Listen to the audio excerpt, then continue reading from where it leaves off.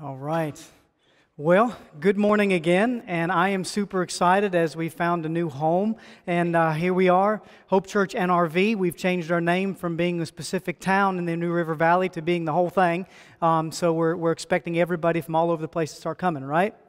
Well, it goes deeper than that. There's much more to it than that, but we are super excited to be able to be here, and thank you guys so much for coming to worship with us, and I'm already really looking forward to next week. So I don't know if that's a good thing when I'm getting ready to preach a message that I'm already waiting for next week, but I am. This is fun. This is awesome, and I'm just so glad to be here with each of you. Now, we are starting a brand new series starting today for the next 5 weeks called Silent Killers. All right, so you see it right there. That is a fantastic name for a Bible series, isn't it? Silent Killers. You know, hey, listen, this is the month of October. The last message falls on Halloween. Can I not just have a little fun with our name too, right, that we're going to do? That's really what this is, though. Silent Killers is really the idea, as I'm going to get into, that, for example, you know, a diet that you would have, a poor diet would lead to cholesterol problems, or might lead to some kind of high blood pressure problems, and the list could go on. You know, the foods that we eat, you don't think, and just a few moments ago I had a really good cinnamon roll, okay? But you don't think that if, like, I did that diet, like, every day, you know, every single meal, that I had that cinnamon roll, what do you think is going to happen? Okay, well, in a couple weeks, I'm going to be much larger than I am. I'm probably going to have other problems in a couple months and so forth, and you can kind of see it's silent. You know, it kind of reminds me, how many of you guys actually got to go out and hunt yesterday? Anybody? Anybody go out? Okay, I know of one that went out. That would be me. And that would be my father-in-law went out as well. And we got this new stand, and we were so excited. All the pictures were pointing that all the activity was going to be at my stand, you know. And so I was, if we had laid down $100, but we as Christians don't do that, right? No, I'm just kidding. But if we had laid down money on it, you would have laid down money on the fact that I would have got a deer. But lo and behold, the deer came right to where his stand was and literally came right underneath. And he and I had these new walkie-talkies, the ones that you don't push buttons, like, because they don't have 1,000 of them. They just got a couple, so you can't mess it up.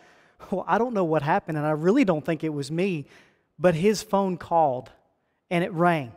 And that buck looked right up at him, and he said, "It's gone." and he pulled the trigger, and he killed him, okay? So I didn't get a deer, but he did, and that's just fun. Anytime you go in the woods, you come back with a deer, it's just a good day. But check this out. I just was thinking, before he even pulled the trigger, I was up there thinking to myself, you know, this is neat because deer don't just walk through the woods and look up all the time, you know?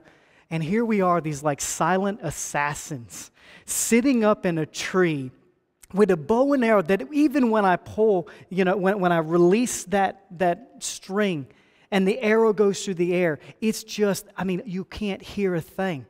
You know, if I fire a gun, you don't even hear the sound of it hitting a deer. But if you fire an arrow through a bow and arrow, you actually hear the sound, the thump that it makes when it hits the deer. You're completely silent, okay? And I love it. I just wish that I got to shoot it. But anyway, that's the idea, okay? So it happens that way. And, you know, not just our diet, you can think in other ways, like, for example, your own home. If you have an older home, you might have had lead-based paint. Okay, well, if you have lead-based paint, that's a silent killer, as it were. Mold can be a very horrible thing, and you don't even know it's there. It's not telling you, hey, I'm mold growing on all your stuff where there's water. You know, you're just one day going to get sick, and then you're going to find out, oh, it was this silent killer called mold under my house, or, you know, under this, wherever it is. And so there's bacteria, there's viruses, not like we don't know anything about that, right? Okay, COVID-19, we realize that COVID-19 is a silent killer. It doesn't walk around and float around and say, here I am, dodge your head so I don't come in. You know, it finds you. And all of a sudden you realize, I've contracted COVID-19 or whatever it is, any other kind of virus, strep throat or anything like that. And so all these things are silent killers. But I want you to realize that in our spiritual life, there are these same kinds of things as well.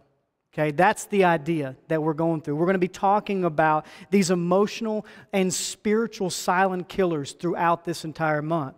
So we'll talk about guilt, we'll talk about lack of forgiveness and what that'll do to you and how to overcome that. We'll talk about commitment. We'll talk about spiritual apathy, okay? But today, I want to really take some time and talk about pride. So that is spiritual killer number one, is pride. All of these things take time. All of them take lots of whatever it is, and they are silent killers over lots of time. And pride is the very same way. If you think about pride, it goes all the way back to the beginning, right? Our first human story that we're aware of, Adam and Eve. You think about how they were able to know or have knowledge like God, to understand good and evil, and that was Satan's temptation to them, because if they could understand what God understands, then they could be like God. And it was that pride that motivated them to take whatever fruit it was that they took. In the same way, Satan, when he fell, wanted to be worshipped. We have record of that in Isaiah 14, and his 5 eye wills, where he wanted to be just like God and ascend to the mountain like God and to be worshipped just like Him. And then really, you could almost go to almost any example through the Bible and find a person, and almost anybody who is ever mentioned, you can find something to do with pride. But one of those that I always think about is Nebuchadnezzar. I just can't get him off my mind, because it's right there. And it's in Daniel chapter 4, where he built this great kingdom. And in this great kingdom, and it says it multiple times in there, and he has this dream after he builds this amazing kingdom. And he, by the way, is the king of this entire kingdom. And he has this dream, and Daniel interprets the dream. He doesn't want to, because he's afraid the king's going to get mad at him. And you don't realize this, it does say it in the text, but a whole year goes by. And then we come out to Daniel chapter 4, and it says in Daniel 4 all the way down to verse 29, and it says this, and we won't hover here, so I'm going to read a few verses here.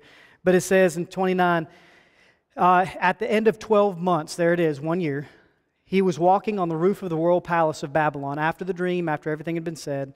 And the king answered, and he said, and he's looking out, "Is not this Babylon, which you see that right there, right? Which I have built by my power," he says. And he's built it by his power as a royal residence and for the glory of his majesty. Oh, that's a heck of a statement. And yet, if we were to be honest, we've made it just not in the same way. We've done something and we've not adequately given God credit for whether the abilities that He's given us or the way in which we handled whatever. Okay? And we've acted just like He did there. And at that very moment, he was almost turned into almost like an animal, where he began eating grass. He lost his kingdom. 7 years went by until the end. When you read the end of the chapter, Nebuchadnezzar gets it. And he understands that God's the one who gave this to him. And because of that, he was then restored and all that. And just a beautiful story. Okay, one of my favorite. I personally believe I'm going to see Nebuchadnezzar one day in heaven. I just do, based on this. But you realize that pride was the deal. That was the issue. All right, Proverbs chapter 16, and it says, let's get over there, Proverbs 16, verse 18. It says this, "Pride goes before destruction, and a haughty spirit before a fall." Exemplified in the life of Nebuchadnezzar. And if we were honest, I could have each one of you write a novel and bring it back next Sunday, and we could read it for everybody. Y'all want to do that? No, let's not do that. Okay, we don't need to admit our problems. Let's just say this. We've all got pride, okay? It is a serious thing. And what I want to do is I want to take you to a passage in James, because it's been something that's gone on throughout all of history. We've referenced Adam and Eve. We've referenced Satan, Nebuchadnezzar. That's really just a Old Testament reference, as it were. But now here we are with James dealing with the people of the early church. And you have these words. I'm just going to start in verse 1, and this is where we're going to hover. So if you got your Bibles, you can look there. We're going to put the English Standard Version on the screen here. And it says this, "What causes quarrels and what causes fights among you? Is it not this, that your passions are at war within you?" Okay, so let's walk through this. What causes quarrels and fights? All right, problems, difficulties, people arguing, people complaining, somebody getting offended, all these different things. What is causing that? The truth is, this is all caused by pride, and we're going to kind of illustrate that, but it says this, "What causes these things among you?" Now, you have to understand something. When you read this, and you read it as more of a book, okay, all the chapters of James, you're not just picking out this one little verse. You know, you look at it as a whole thing, and understand, again, these chapter and verse divisions weren't until just really a few hundred years ago. This is fairly new stuff in regards to that, but it's everything you and I have ever known. So we would say, go turn to James chapter 4, verse 1. Whereas even 500, 600, 700 years ago, they would say, go look at the book of James, it's toward the end. Okay? That's what they would say. And in other words, you would look more at a context there where this is so easy to pull out. But listen, in the context, he is writing to very clearly, nobody doubts this, nobody has any quarrels, although they have quarrels about many other things we're talking about in a second, no quarrels about this, that this is written to Christians. So we're talking about Christians, that there are passions and war within them, that there's fights among Christians. Y'all believe that? Christians fight? I mean, really? Yeah, some of the worst fights I've ever seen has been within this church sphere, okay? And I'm not talking y'all particularly, although I'm certain if we went around the room again, we could find that without a problem. But listen, it happens. We get so mad at one another. Really, what do you think the rest of the world is doing as they look at us and they think, you guys, you can't even agree amongst yourselves. All you do is argue with one another, and whether to practice, baptism on an infant or baptism by full submersion, or whether it's going to be on eschatology of when the rapture is going to take place, or how He's going to come back, or have all those things already been fulfilled. And people go through and they talk about all these things, and we get such fights about them. And then what we do is we divide as brethren over them. Do you remember a few moments we were singing ago, and what is the one thing we all have in common? His name is Jesus. Aside from Jesus, we don't have to agree on all these other things. As a matter of fact, it's sometimes our disagreements, or at least sometimes our differences, that really make us who we are and how we're able to be the body as we go out and reach this world for Christ. Because you guys are going to reach different people than I can reach, and the person sitting next to you is going to have influence over someone else way different than the person that you're sitting next to. It's just complete. Everybody has different influences, and everybody is different. I just remember years ago, not too many years ago, I would teach specifically on the topic of eschatology. And I would teach it in such a way that if you didn't believe exactly like I said, it was possible that you wouldn't even go to heaven. Because how in the world could you go to heaven and not believe that? Whoa. I just added something to the gospel, didn't I? Because the gospel is not believe on the Lord Jesus Christ and thou shalt be saved, also believing in certain eschatological positions that Pastor Jay Smith holds to. No, the Bible doesn't say that. And the Bible doesn't say that about you either. What I realize is that in terms of eschatology, people way back when, the Pharisees, the learned of the day, thought they knew it. And Jesus was in their presence and they got it wrong. Check that out. Okay? So do you think that I, or even yourself, are going to know exactly what's going to happen? I'm just here to tell you, you're not. Good luck with that. I'll never stop trying. I'm going to continue studying. I'm going to continue looking. I think I'm right, because why would you believe something where you think you're wrong? But it doesn't matter. I shouldn't separate me from you because we might differ on a certain eschatological position or a certain practice of the way the church is run or anything like that. We shouldn't disagree on those things. But here James is dealing with people. What causes quarrels and fights among you? Among you Christians. You know what it is? Y'all puffing yourselves up. Okay? And it goes on. Is it not this, that your passions are at war within you? Your passions are at war within you. Your pleasures, the things that make you happy, they're at war. I think about that phrase, at war with you, and I want to say this. It is a great thing to serve God. It's a fantastic thing. When you do something right, when you resist a temptation, when you lead somebody to Christ, when you work with the children, when you're serving coffee back in the back, when you're running the sound equipment, when you're up here praising Him with instruments, when you're singing down there, wherever it is a great thing to serve God. It just is. But can I tell you something else that's really good? Something else that's really good, it actually feels really good, is to do the opposite of what God says. You say, hold on a second, you're a pastor, and you just said it's really good to do. No. I said it feels really good. All right? You don't sin because it feels bad. You sin because it feels good. You sin because you desire, you have a passion for whatever it is in your life, whatever it is that's warring amongst you, that's why you sin. This feels good. And then you do it, and you feel dirty.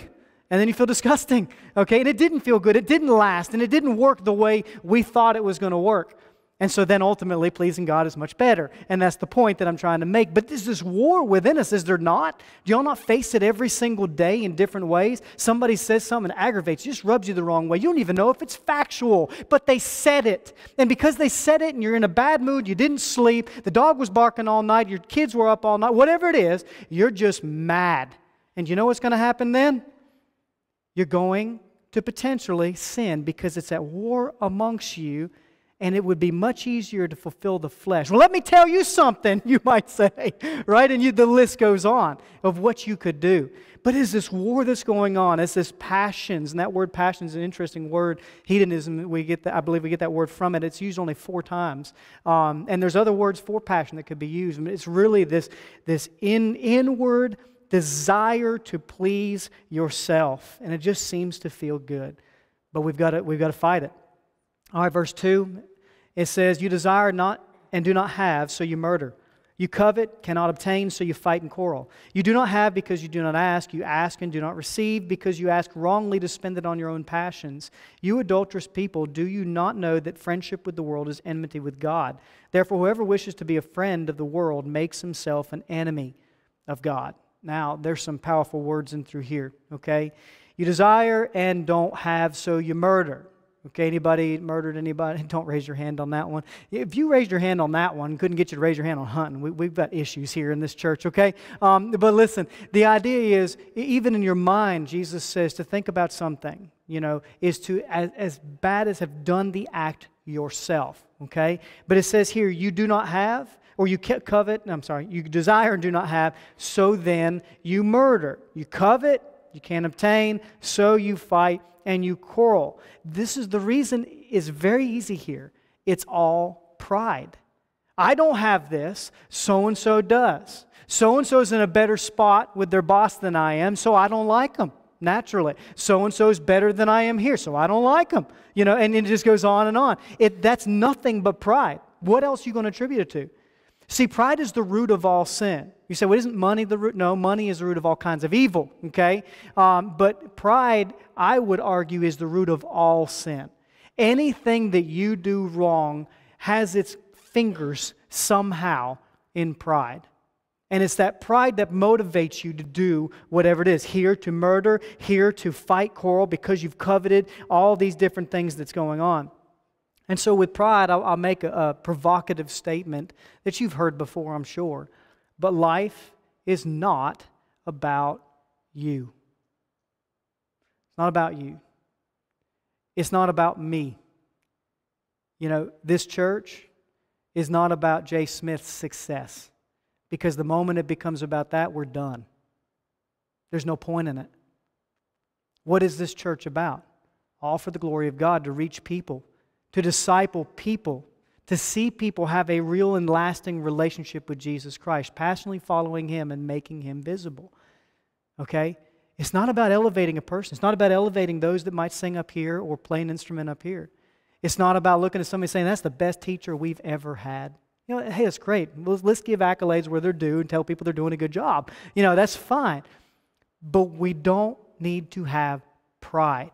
Because what's going to come in there is the jealousy, the envy, the strife, the contentions, the fighting, everything else comes as a result about that. You and I are fairly insignificant. I mean, that's not really the message you wanted to hear today, is it? Right? You and I are fairly insignificant. Think about it. You ever looked up at the sky and looked at all the stars? I mean, just look how amazing that is. And you and I are sitting on one planet in a little solar system in the Milky Way that's got a star that we call the sun, because it's the closest one to us and provides for us and all those kind of things. But the thing is huge. And we're not even the biggest planet in our little galaxy, And there's so many others everywhere else. You say, well, that's big and that's massive, hard to understand. Okay, fine. You realize that China is like 3 times larger than the United States of America, or whatever it is. They're huge. They're probably way more than that, by the way. They're absolutely huge. The rest of the world is just massive. And we're like one little tiny speck on it. Just go take a little trip over to the moon and look back. You haven't gone all that far. You've gone far, but you haven't gone all that far. And when you look back, we're this big. We're nothing. We're very insignificant. You say, okay, well, that's kind of, all right. You walk by a graveyard and you see a gravestone. that's over 100 years old. Did you have that person's name and birth date and year memorized? Did you know that before you looked at it? You see, that's kind of a weird question. What I'm trying to point out is the fact that a person who's been dead 100 years is likely not known by anybody alive. Likely not known whatever they did in their entire life is probably not even known. You and I are very insignificant in this whole thing.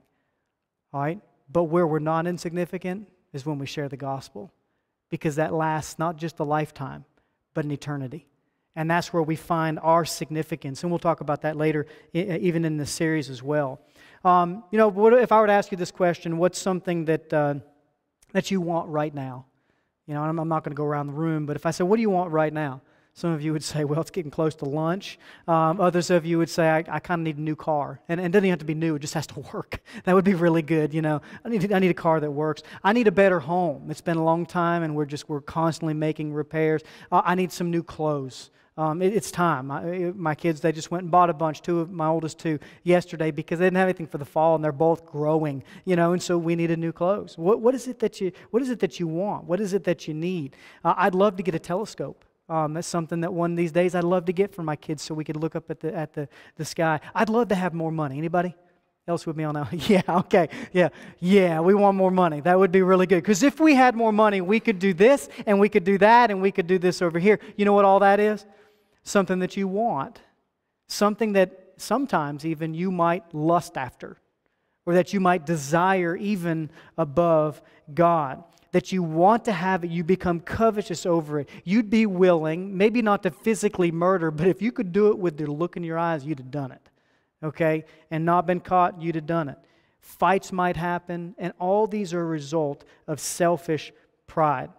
There's a verse well known, I'm going to take you to it. It's in 1 John, and a couple verses there. 1 John chapter 2 and verse 15. It says, do not love the world or the things in the world. If anyone loves the world, the love of the Father is not in him.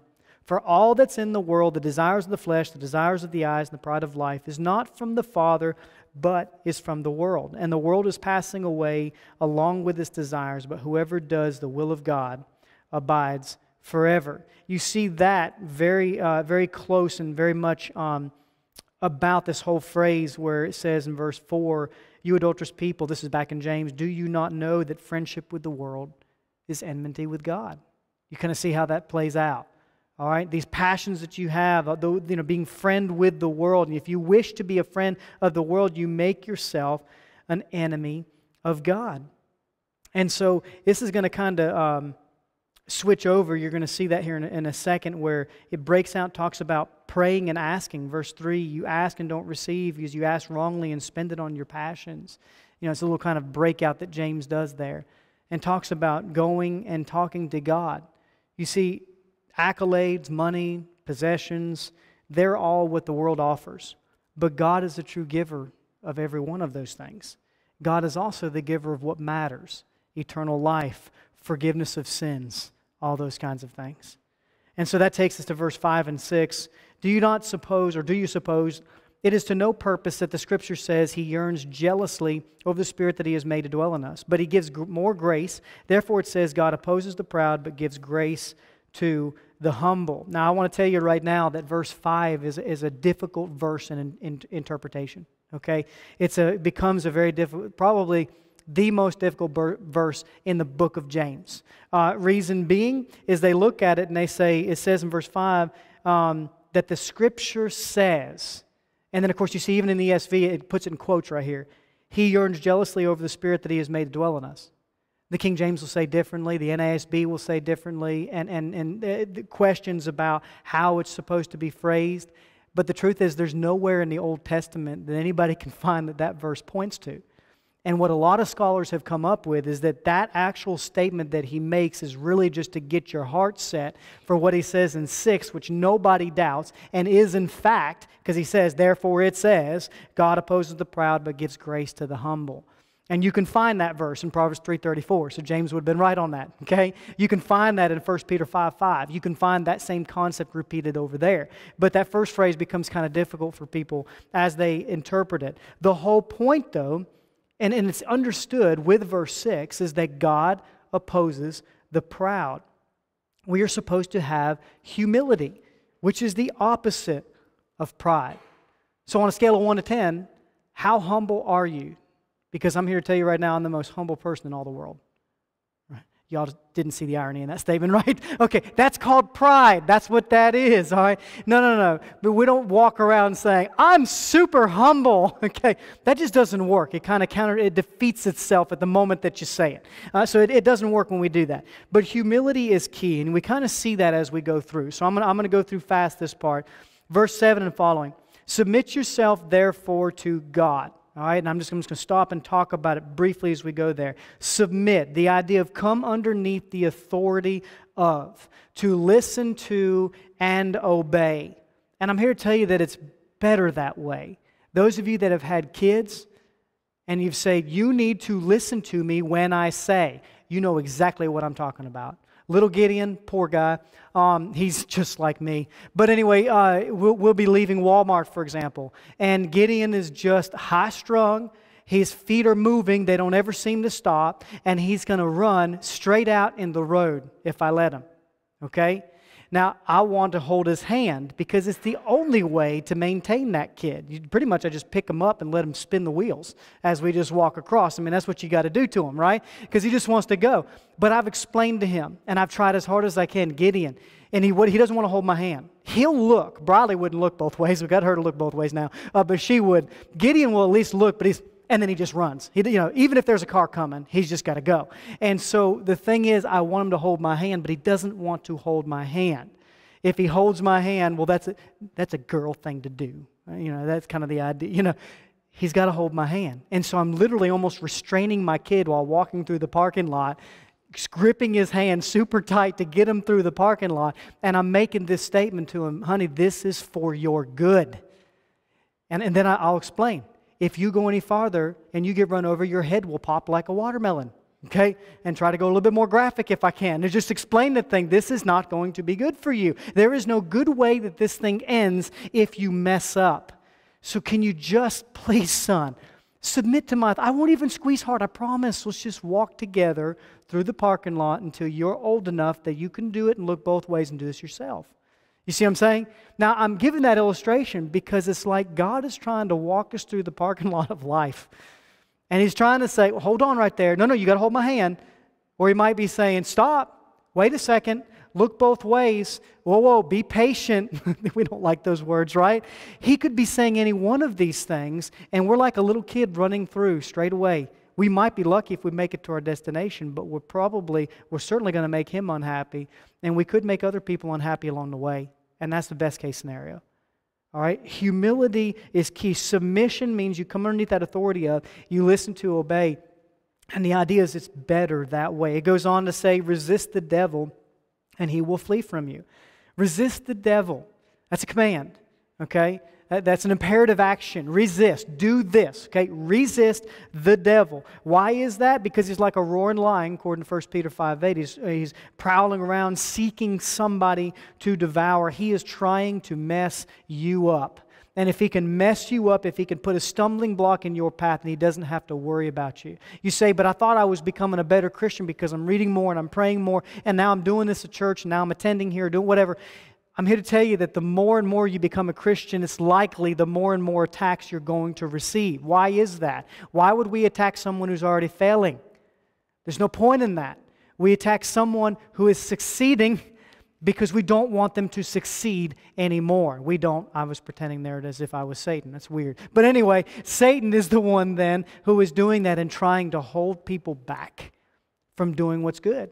He's a stumbling block. He's going to stop you as much as he can to stop you from doing the Word of God. And so we resist the devil. And it says he'll flee from you. Why is that? I want to make one thing clear. We're going to talk about angels and demons a little more in week 5, okay? It kind of fits also with Halloween. But anyhow, I want to make one thing clear. Satan can only be at one place at one time, just like you and me. That's it. We got this vision of him as if he can tempt you and me at the same time, even if we live in the same town. It doesn't work that way. All right? Now, he's got a bunch of little minions, as it were, maybe, and they're all doing, listen, whatever it takes, they're going to try as hard as they can. But they can only be one place at one time. When you resist them, they have better things that they can do then. and they're going to go off and try on the target that they can get. And that's what we've got. That's the picture that we have anyway here. And so then it says, in essence, then, verse 8, draw near to God, He will draw near to you. Draw near to Him. Come close to Him. The closer you get to God, the better off you're going to be. Align your heart with His. Cleanse yourself, it says. Cleanse your hands, you sinners. Purify your hearts, you double-minded. Literally, He's not trying to be rude. He's just simply speaking the truth. Purify yourself. Cleanse yourself. Okay? Be wretched and mourn and weep. A very weird way of saying this, but basically this word, what's called a hapax legomena, a word used only once, really means the idea to repent. Okay? Be wretched, repent. Okay? Change your ways. Realize that this isn't working, the path that you're going on. Humble yourself before God. That's verse 10. Humble yourselves before the Lord, and He will exalt you. So as we humble ourselves, we see something. Verse 11. Do not speak evil against one another, brothers. The one who speaks against a brother or judges his brother speaks evil against the law and judges the law. But if you judge the law, you're not a doer of the law, but a judge. A bunch of words in there. Read it again and it makes sense, but I'm going to go on. It says there's only one lawgiver and a judge. He was able to save and destroy, but who are you to judge your neighbor? Listen, what we're going to find if we start getting rid of pride out of our lives, we're actually going to find that we don't get so angry when someone does that thing that they always do, and it just grates our everlasting nerve. We're going to find that we can actually begin to love our neighbor, even if they disagree in major areas of life, as it were, to us. Things that really matter to us. We are supposed to love our neighbor. And as we do that, it really gives this picture, and it just flows perfectly with this idea of pride.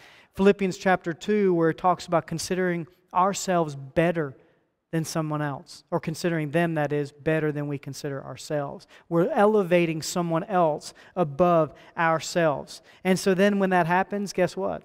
There's naturally less contention. There's naturally less quarrels and strife. And I want to read to you, because it's really just one of my favorite passages in regards to this topic, but Philippians 2, and I'm going to start in verse 5. And it talked about in earlier verses there about don't do anything from selfish ambition or conceit, and consider others better than yourself. But verse 5 says this, have this mind among yourselves, which is yours in Christ Jesus, who, though He was in the form of God, did not count equality with God a thing to be grasped. But He emptied Himself, taking the form of a servant, being born in the likeness of men, and being found in human form, He humbled Himself by becoming obedient to the point of death, even death on a cross. We get the fact that the Creator died for the creation. Okay? That's why we're here. We're coming to worship Him. We understand that. But it says, therefore God's highly exalted Him. He was humble, completely humiliated. I mean, I don't have to go through all of it. You guys realize how humiliated Jesus was if He was just a man. How humiliated must He have been having been the God-man? So much more. He's Creator. And yet He did these things.